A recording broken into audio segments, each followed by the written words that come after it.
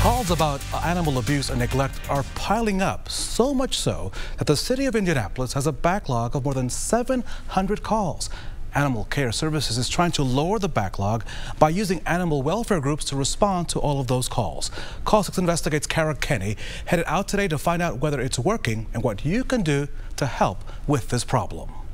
We're out with friends of Indianapolis Dogs Outside this Labor Day. It's hot and a lot of pet owners are home, making it a great day to spread their message and help Indianapolis Animal Care Services with their backlog. Hi, little mama.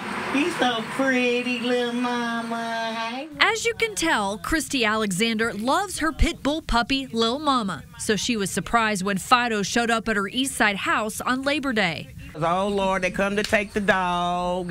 But they're not here to take Christy's dog. FIDO is responding to calls made to Indianapolis Animal Care Services about Lil Mama being kept in a cage on the porch with no shade. I put her outside, and I went to church, but the sun shifted.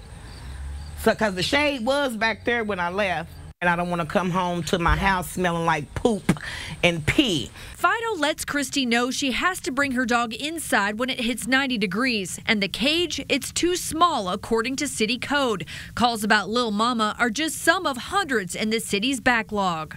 It was several weeks ago that it came in, and so when we got here, the puppy was on the porch. Close to downtown, another FIDO group is responding to another backlog call about a stray dog that needs help. Animal control went out and they were unsuccessful, and so they got in touch with FIDO and said, hey, can you help us out? And so yes, we're always there to help out. FIDO workers set up this trap with a little incentive.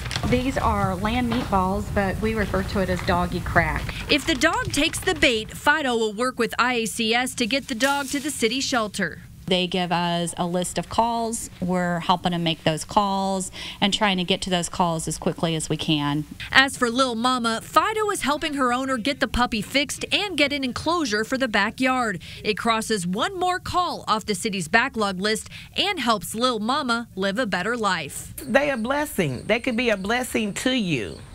Because I think it's nice that they really taking their time to really care for animals. Because some of them can be neglected really bad. And FIDO says if you can't get a hold of IACS or the Mayor's Action Center, feel free to contact them directly at 221-1314. Kara Kenny, RTV6.